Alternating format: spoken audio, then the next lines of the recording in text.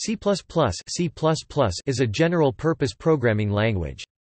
It has imperative, object-oriented and generic programming features, while also providing facilities for low-level memory manipulation. It was designed with a bias toward system programming and embedded, resource-constrained and large systems, with performance, efficiency and flexibility of use as its design highlights. C++ has also been found useful in many other contexts, with key strengths being software infrastructure and resource-constrained applications, including desktop applications, servers e.g. e-commerce, web search or SQL servers, and performance-critical applications e.g. telephone switches or space probes. C++ is a compiled language, with implementations of it available on many platforms. Many vendors provide C++ compilers, including the Free Software Foundation, Microsoft, Intel, and IBM.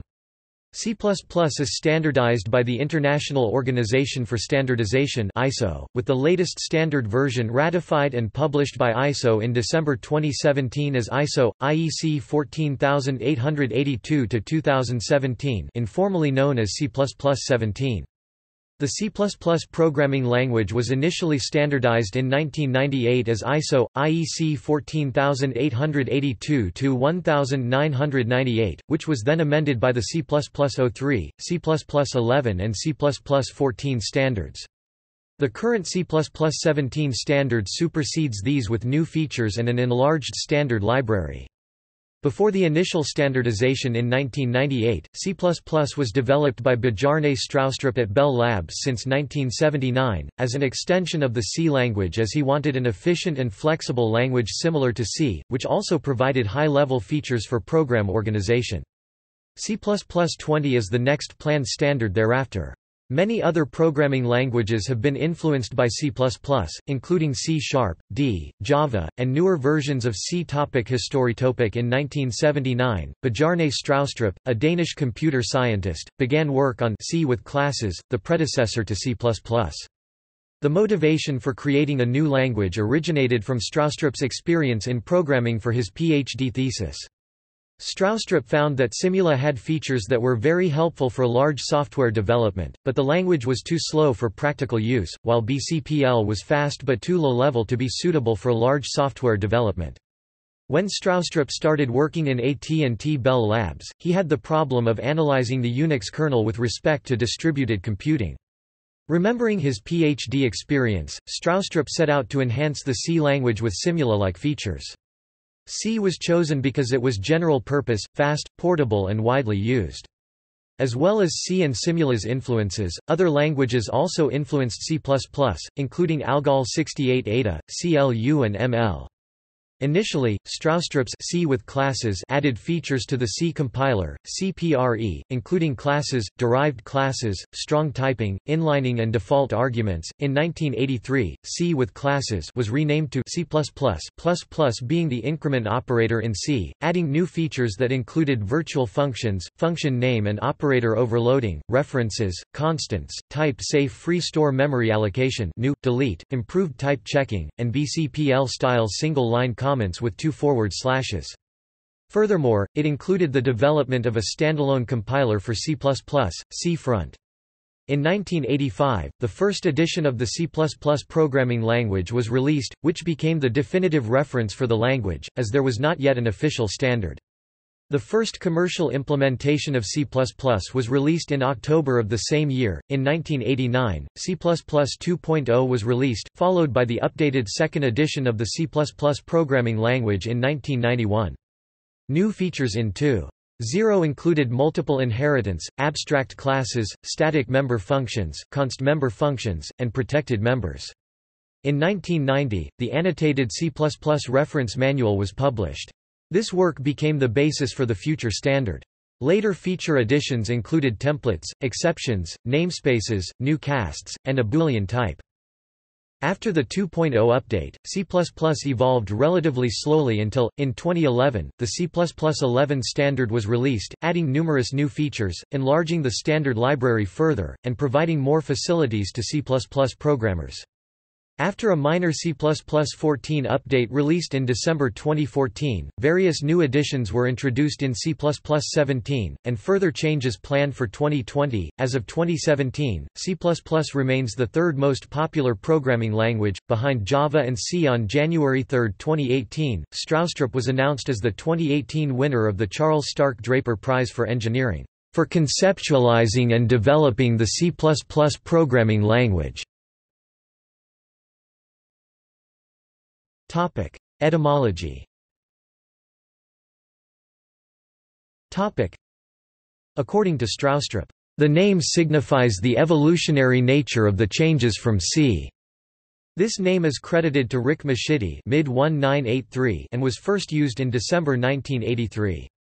When Machidi was questioned informally in 1992 about the naming, he indicated that it was given in a tongue-in-cheek spirit. The name comes from C's ++ operator, which increments the value of a variable, and a common naming convention of using plus to indicate an enhanced computer program. During C++'s development period, the language had been referred to as New C and C with classes before acquiring its final name. Philosophy. Throughout C++'s life, its development and evolution has been guided by a set of principles. It must be driven by actual problems and its features should be useful immediately in real-world programs. Every feature should be implementable with a reasonably obvious way to do so. Programmers should be free to pick their own programming style, and that style should be fully supported by C++. Allowing a useful feature is more important than preventing every possible misuse of C++. It should provide facilities for organizing programs into well-defined separate parts, and provide facilities for combining separately developed parts. No implicit violations of the type system, but allow explicit violations, that is, those explicitly requested by the programmer. User-created types need to have the same support and performance as built-in types. Unused features should not negatively impact created executables, e.g. in lower performance. There should be no language beneath C++ except assembly language. C++ should work alongside other existing programming languages, rather than fostering its own separate and incompatible programming environment. If the programmer's intent is unknown, allow the programmer to specify it by providing manual control. Standardization. C++ is standardized by an ISO working group known as JTC1, SC22, WG21. So far, it has published 5 revisions of the C++ standard and is currently working on the next revision, C++20. In 1998, the ISO working group standardized C++ for the first time as ISO IEC 14882-1998, which is informally known as C++ 98. In 2003, it published a new version of the C++ standard called ISO IEC 14882-2003, which fixed problems identified in C++ 98. The next major revision of the standard was informally referred to as C++ 0x, but it was not released until 2011.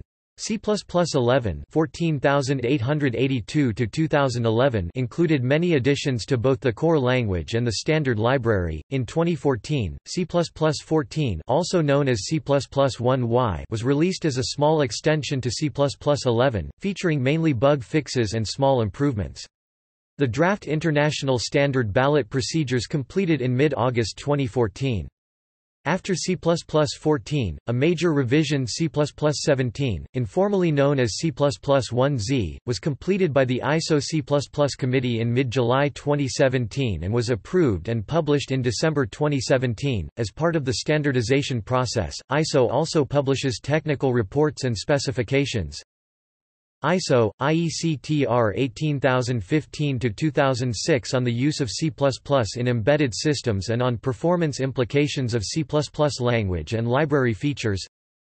ISO IEC/TR 19768-2007, also known as the C++ Technical Report 1 on library extensions mostly integrated into C++11. ISO IEC/TR 29124-2010 on special mathematical functions. ISO IEC/TR 24733-2011 on decimal floating point arithmetic. ISO IEC/TS 18822-2015 on the standard filesystem library. ISO IEC/TS 19570-2015 on parallel versions of the standard library algorithms. ISO IEC/TS 19841-2015 on software transactional memory. ISO IEC/TS 19568-2015 on a new set of library extensions, some of which are already integrated into C++17. ISO IEC/TS 19217-2015 on the C++ concepts. More technical specifications are in development and pending approval, including concurrency library extensions, a networking standard library, ranges, and modules. Language.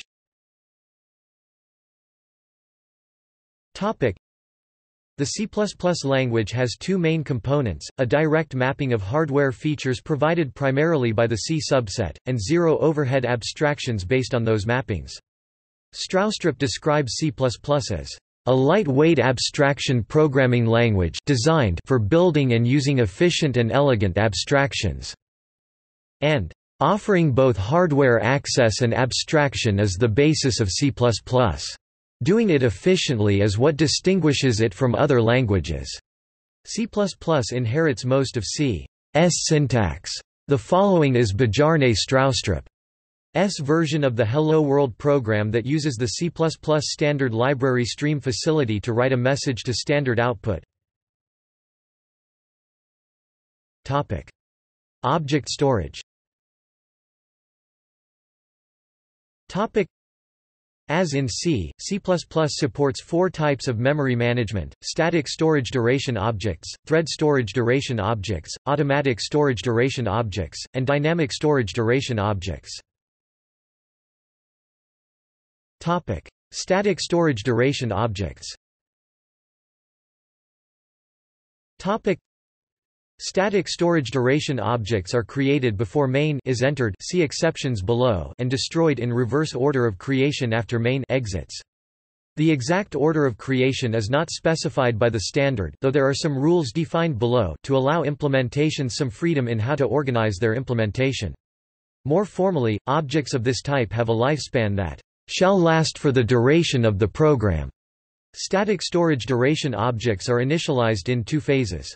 First, static initialization is performed, and only after all static initialization is performed, dynamic initialization is performed. In static initialization, all objects are first initialized with zeros. After that, all objects that have a constant initialization phase are initialized with the constant expression, i.e. variables initialized with a literal or constexpr. Though it is not specified in the standard, the static initialization phase can be completed at compile time and saved in the data partition of the executable. Dynamic initialization involves all object initialization done via a constructor or function call unless the function is marked with constexpr, in C++11. The dynamic initialization order is defined as the order of declaration within the compilation unit, i.e. the same file. No guarantees are provided about the order of initialization between compilation units. Thread storage duration objects. Variables of this type are very similar to static storage duration objects. The main difference is the creation time is just prior to thread creation and destruction is done after the thread has been joined. Automatic storage duration objects. The most common variable types in C++ are local variables inside a function or block, and temporary variables. The common feature about automatic variables is that they have a lifetime that is limited to the scope of the variable. They are created and potentially initialized at the point of declaration, see below for details, and destroyed in the reverse order of creation when the scope is left. This is implemented by allocation on the stack. Local variables are created as the point of execution passes the declaration point. If the variable has a constructor or initializer, this is used to define the initial state of the object. Local variables are destroyed when the local block or function that they are declared in is closed. C++ destructors for local variables are called at the end of the object lifetime, allowing a discipline for automatic resource management termed RAII, which is widely used in C++. Member variables are created when the parent object is created. Array members are initialized from 0 to the last member of the array in order. Member variables are destroyed when the parent object is destroyed in the reverse order of creation.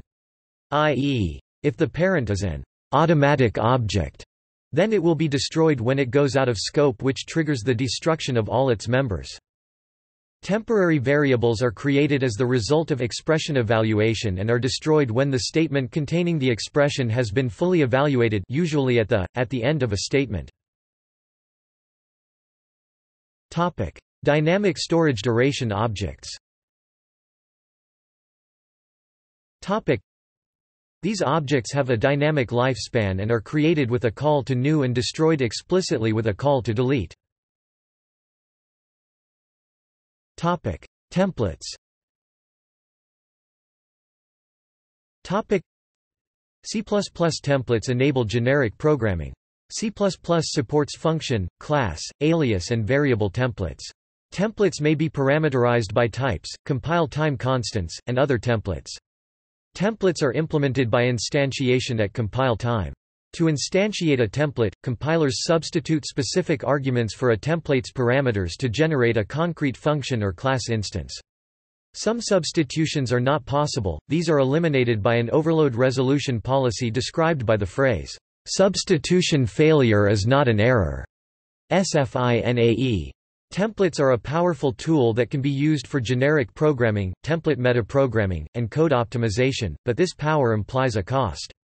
Template use may increase code size, because each template instantiation produces a copy of the template code, one for each set of template arguments. However, this is the same or smaller amount of code that would be generated if the code was written by hand. This is in contrast to runtime generics seen in other languages, e.g., Java, where at compile time the type is erased and a single template body is preserved. Templates are different from macros. While both of these compile-time language features enable conditional compilation, templates are not restricted to lexical substitution.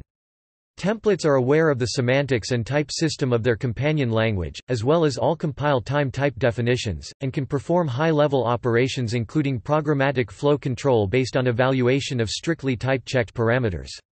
Macros are capable of conditional control over compilation based on predetermined criteria, but cannot instantiate new types, recurse, or perform type evaluation and in effect are limited to pre-compilation text substitution and text inclusion, exclusion. In other words, macros can control compilation flow based on predefined symbols but cannot, unlike templates, independently instantiate new symbols. Templates are a tool for static polymorphism, see below, and generic programming. In addition, templates are a compile-time mechanism in C++ that is Turing-complete, meaning that any computation expressible by a computer program can be computed, in some form, by a template metaprogram prior to runtime. In summary, a template is a compile-time parameterized function or class written without knowledge of the specific arguments used to instantiate it. After instantiation, the resulting code is equivalent to code written specifically for the past arguments. In this manner, templates provide a way to decouple generic, broadly applicable aspects of functions and classes encoded in templates from specific aspects encoded in template parameters without sacrificing performance due to abstraction. Topic: Objects. Topic: C++ introduces object-oriented programming (OOP) features to C. It offers classes, which provide the four features commonly present in OOP and some non-OOP languages: abstraction, encapsulation, inheritance, and polymorphism. One distinguishing feature of C++ classes compared to classes in other programming languages is support for deterministic destructors, which in turn provide support for the resource acquisition as initialization concept. Encapsulation. Encapsulation is the hiding of information to ensure that data structures and operators are used as intended and to make the usage model more obvious to the developer. C++ provides the ability to define classes and functions as its primary encapsulation mechanisms. Within a class, members can be declared as either public, protected, or private to explicitly enforce encapsulation. A public member of the class is accessible to any function. A private member is accessible only to functions that are members of that class and to functions and classes explicitly granted access permission by the class. Friends. A protected member is accessible to members of classes that inherit from the class in addition to the class itself and any friends.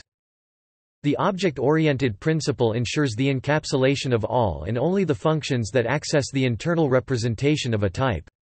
C++ supports this principle via member functions and friend functions, but it does not enforce it. Programmers can declare parts or all of the representation of a type to be public, and they are allowed to make public entities not part of the representation of a type. Therefore, C++ supports not just object-oriented programming, but other decomposition paradigms such as modular programming. It is generally considered good practice to make all data private or protected, and to make public only those functions that are part of a minimal interface for users of the class. This can hide the details of data implementation, allowing the designer to later fundamentally change the implementation without changing the interface in any way. Inheritance. Inheritance allows one data type to acquire properties of other data types. Inheritance from a base class may be declared as public, protected, or private. This access specifier determines whether unrelated and derived classes can access the inherited public and protected members of the base class. Only public inheritance corresponds to what is usually meant by inheritance. The other two forms are much less frequently used. If the access specifier is omitted, a class inherits privately, while a struct inherits publicly. Base classes may be declared as virtual, this is called virtual inheritance. Virtual inheritance ensures that only one instance of a base class exists in the inheritance graph, avoiding some of the ambiguity problems of multiple inheritance. Multiple inheritance is a C++ feature not found in most other languages, allowing a class to be derived from more than one base class. This allows for more elaborate inheritance relationships. For example, a flying cat class can inherit from both cat and flying mammal. Some other languages, such as C# or Java, accomplish something similar, although more limited, by allowing inheritance of multiple interfaces while restricting the number of base classes to one. Interfaces, unlike classes, provide only declarations of member functions, no implementation or member data. An interface as in C# and Java can be defined in C++ as a class containing only pure virtual functions, often known as an abstract base class or ABC. The member functions of such an abstract base class are normally explicitly defined in the derived class, not inherited implicitly. C++ virtual inheritance exhibits an ambiguity resolution feature called dominance. Operators and operator overloading. C++ provides more than 35 operators, covering basic arithmetic, bit manipulation, indirection, comparisons, logical operations and others. Almost all operators can be overloaded for user-defined types, with a few notable exceptions such as member access, and asterisk, as well as the conditional operator. The rich set of overloadable operators is central to making user-defined types in C++ seem like built-in types. Overloadable operators are also an essential part of many advanced C++ programming techniques, such as smart pointers. Overloading an operator does not change the precedence of calculations involving the operator, nor does it change the number of operands that the operator uses. Any operand may however be ignored by the operator, though it will be evaluated prior to execution. Overloaded and operators lose their short-circuit evaluation property.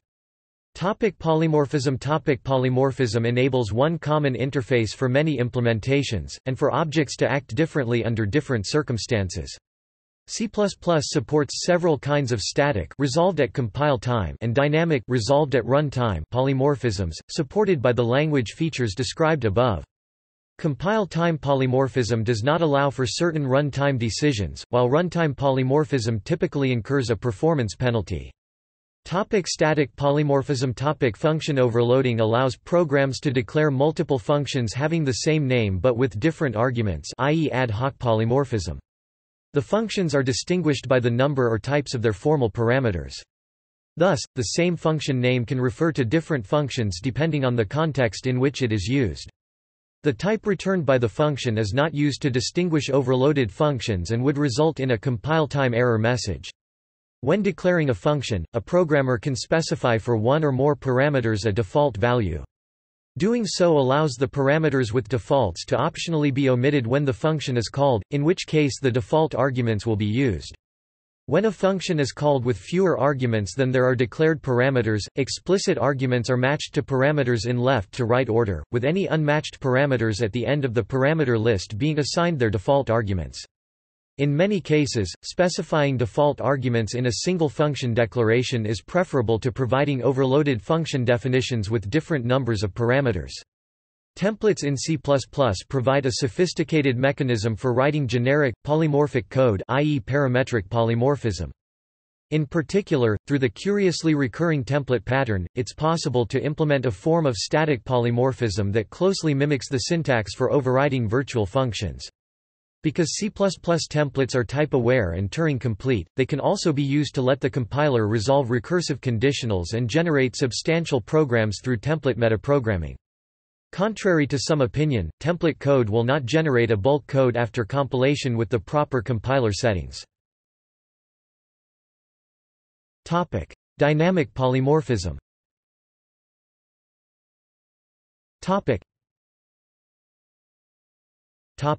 Inheritance.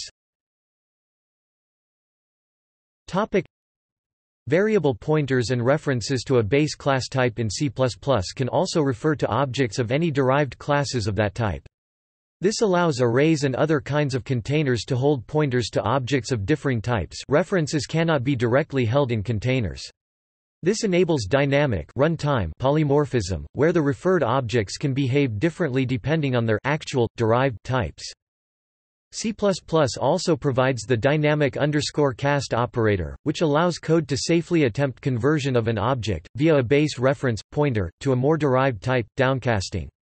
The attempt is necessary as often one does not know which derived type is referenced. Upcasting, conversion to a more general type, can always be checked, performed at compile time via static _cast, as ancestral classes are specified in the derived classes interface, visible to all callers. Dynamic _cast relies on runtime type information (RTTI) metadata in the program that enables differentiating types and their relationships.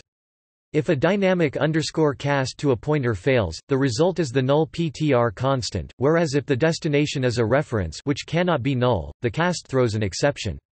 Objects known to be of a certain derived type can be cast to that with static _cast, bypassing RTTI and the safe runtime type checking of dynamic _cast, so this should be used only if the programmer is very confident the cast is, and will always be, valid.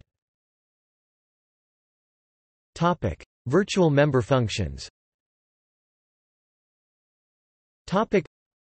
Ordinarily, when a function in a derived class overrides a function in a base class, the function to call is determined by the type of the object. A given function is overridden when there exists no difference in the number or type of parameters between two or more definitions of that function. Hence, at compile time, it may not be possible to determine the type of the object and therefore the correct function to call, given only a base class pointer. The decision is therefore put off until runtime. This is called dynamic dispatch. Virtual member functions or methods allow the most specific implementation of the function to be called, according to the actual runtime type of the object. In C++ implementations, this is commonly done using virtual function tables. If the object type is known, this may be bypassed by prepending a fully qualified class name before the function call, but in general calls to virtual functions are resolved at runtime. In addition to standard member functions, operator overloads and destructors can be virtual. As a rule of thumb, if any function in the class is virtual, the destructor should be as well. As the type of an object at its creation is known at compile time, constructors, and by extension copy constructors, cannot be virtual. Nonetheless, a situation may arise where a copy of an object needs to be created when a pointer to a derived object is passed as a pointer to a base object. In such a case, a common solution is to create a clone or similar virtual function that creates and returns a copy of the derived class when called. A member function can also be made pure virtual by appending it with =0 after the closing parenthesis and before the semicolon. A class containing a pure virtual function is called an abstract class. Objects cannot be created from an abstract class, they can only be derived from. Any derived class inherits the virtual function as pure and must provide a non-pure definition of it and all other pure virtual functions before objects of the derived class can be created. A program that attempts to create an object of a class with a pure virtual member function or inherited pure virtual member function is ill-formed. Lambda expressions. C++ provides support for anonymous functions, also known as lambda expressions, with the following form. The capture list supports the definition of closures. Such lambda expressions are defined in the standard as syntactic sugar for an unnamed function object. An example lambda function may be defined as follows. Exception handling. Exception handling is used to communicate the existence of a runtime problem or error from where it was detected to where the issue can be handled. It permits this to be done in a uniform manner and separately from the main code, while detecting all errors. Should an error occur, an exception is raised, which is then caught by the nearest suitable exception handler. The exception causes the current scope to be exited, and also each outer scope propagation until a suitable handler is found, calling in turn the destructors of any objects in these exited scopes. At the same time, an exception is presented as an object carrying the data about the detected problem. Note that many C++ styles, like Google's, forbid usage of exceptions in C++ programs, restricting the language thusly. The exception-causing code is placed inside a try block. The exceptions are handled in separate catch blocks, the handlers. Each try block can have multiple exception handlers, as it is visible in the example below. It is also possible to raise exceptions purposefully, using the throw keyword. These exceptions are handled in the usual way. In some cases, exceptions cannot be used due to technical reasons.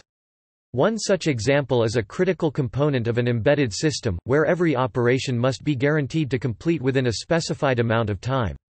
This cannot be determined with exceptions as no tools exist to determine the maximum time required for an exception to be handled. Standard library. The C++ standard consists of two parts, the core language and the standard library. C++ programmers expect the latter on every major implementation of C++. It includes aggregate types, vectors, lists, maps, sets, queues, stacks, arrays, tuples, algorithms, find, for _each, binary _search, random _shuffle, etc., input-output facilities, IOStream, for reading from and writing to the console and files, filesystem library, localization support, smart pointers for automatic memory management, regular expression support, multi-threading library, atomic support, allowing a variable to be read or written to by at most one thread at a time without any external synchronization, time utilities, measurement, getting current time, etc., a system for converting error reporting that doesn't use C++ exceptions into C++ exceptions, a random number generator and a slightly modified version of the C standard library to make it comply with the C++ type system. A large part of the C++ library is based on the Standard Template Library (STL). Useful tools provided by the STL include containers as the collections of objects such as vectors and lists, iterators that provide array-like access to containers, and algorithms that perform operations such as searching and sorting. Furthermore, multi-maps, associative arrays, and multi-sets are provided, all of which export compatible interfaces. Therefore, using templates it is possible to write generic algorithms that work with any container or on any sequence defined by iterators. As in C, the features of the library are accessed by using the #include directive to include a standard header. The C++ standard library provides 105 standard headers, of which 27 are deprecated. The standard incorporates the STL that was originally designed by Alexander Stepanov, who experimented with generic algorithms and containers for many years. When he started with C++, he finally found a language where it was possible to create generic algorithms, e.g., STL sort, that perform even better than, for example, the C standard library qsort, thanks to C++ features like using inlining and compile time binding instead of function pointers. The standard does not refer to it as STL, as it is merely a part of the standard library, but the term is still widely used to distinguish it from the rest of the standard library: input-output streams, internationalization, diagnostics, the C library subset, etc. Most C++ compilers, and all major ones, provide a standards-conforming implementation of the C++ standard library. Topic: Compatibility. Topic: To give compiler vendors greater freedom, the C++ Standards Committee decided not to dictate the implementation of name mangling, exception handling, and other implementation-specific features. The downside of this decision is that object code produced by different compilers is expected to be incompatible. There were, however, attempts to standardize compilers for particular machines or operating systems, for example C++ ABI, though they seem to be largely abandoned now. With C. C++ is often considered to be a superset of C, but this is not strictly true. Most C code can easily be made to compile correctly in C++, but there are a few differences that cause some valid C code to be invalid or behave differently in C++. For example, C allows implicit conversion from void asterisk to other pointer types, but C++ does not for type safety reasons. Also, C++ defines many new keywords, such as new and class, which may be used as identifiers, for example, variable names, in a C program. Some incompatibilities have been removed by the 1999 revision of the C standard C99, which now supports C++ features such as line comments, and declarations mixed with code. On the other hand, C99 introduced a number of new features that C++ did not support, were incompatible or redundant in C++, such as variable length arrays, native complex number types. However, the std complex class in the C++ standard library provides similar functionality, although not code compatible, designated initializers, compound literals, and the restrict keyword. Some of the C99 introduced features were included in the subsequent version of the C++ standard, C++11, out of those which were not redundant.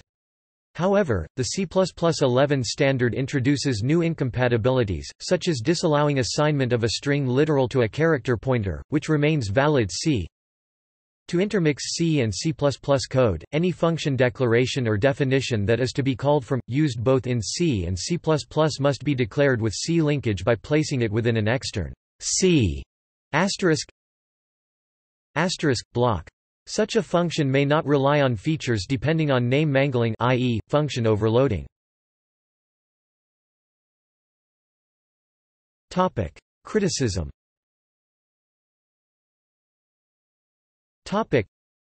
Despite its widespread adoption, some notable programmers have criticized the C++ language, including Linus Torvalds, Richard Stallman, Joshua Bloch, Ken Thompson, and Donald Knuth.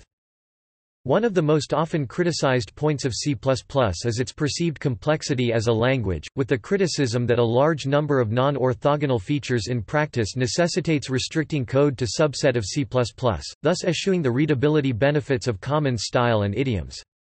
As expressed by Joshua Bloch, I think C++ was pushed well beyond its complexity threshold, and yet there are a lot of people programming it. But what you do is you force people to subset it. So almost every shop that I know of that uses C++ says, yes, we're using C++, but we're not doing multiple implementation inheritance and we're not using operator overloading. There are just a bunch of features that you're not going to use because the complexity of the resulting code is too high. And I don't think it's good when you have to start doing that. You lose this programmer portability where everyone can read everyone else's code, which I think is such a good thing. Donald Knuth 1993, commenting on pre-standardized C++, who said of Edsger Dijkstra that, "To think of programming in C++ would make him physically ill. The problem that I have with them today is that C++ is too complicated. At the moment, it's impossible for me to write portable code that I believe would work on lots of different systems, unless I avoid all exotic features." Whenever the C++ language designers had two competing ideas as to how they should solve some problem, they said, "Okay, we'll do them both. So the language is too baroque for my taste."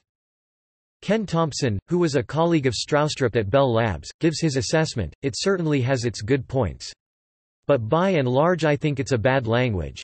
It does a lot of things half well and it's just a garbage heap of ideas that are mutually exclusive.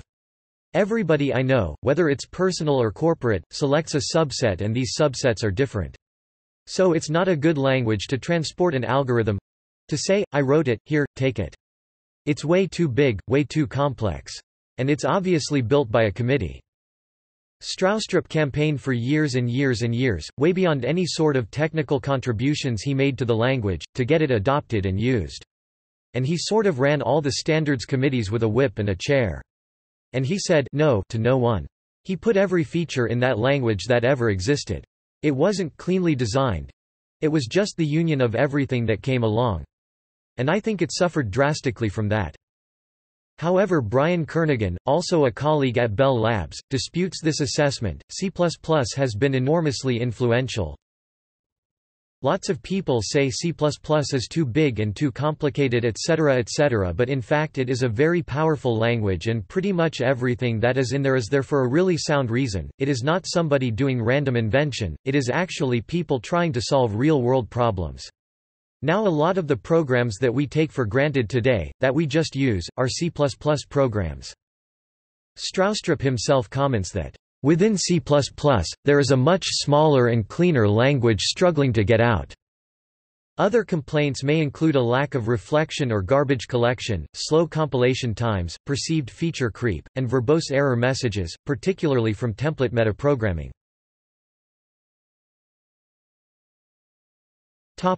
See also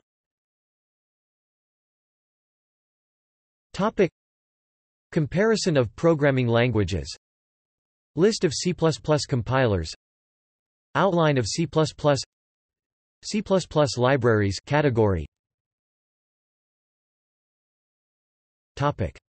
References.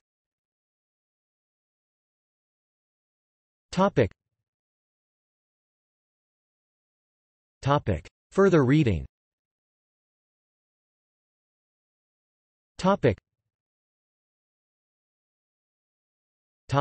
External links.